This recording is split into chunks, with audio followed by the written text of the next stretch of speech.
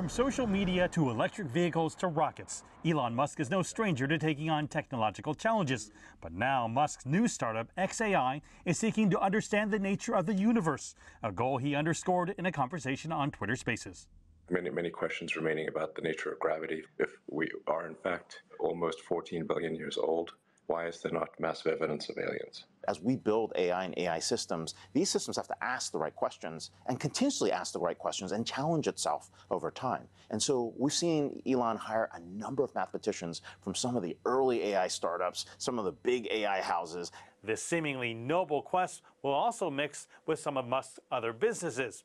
xAI says it will work closely with X, formerly known as Twitter, Tesla, and other companies to make progress on its mission.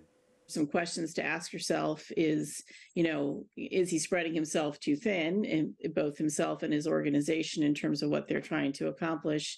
And also, how much power and resources end up being concentrated in the hands of one person, one organization. In the Twitter Spaces conversation, one xAI system engineer said the biggest danger of AI was monopolization by a few entities.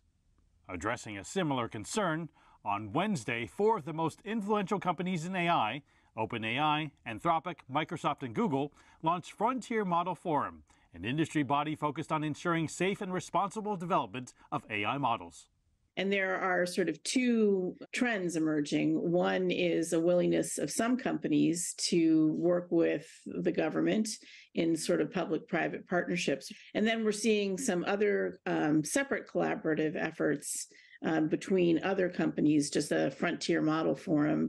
That's evidence that companies are going to continue to be willing to work together to develop safe and trustworthy AI. And it would be good to see him be willing to join those kinds of efforts.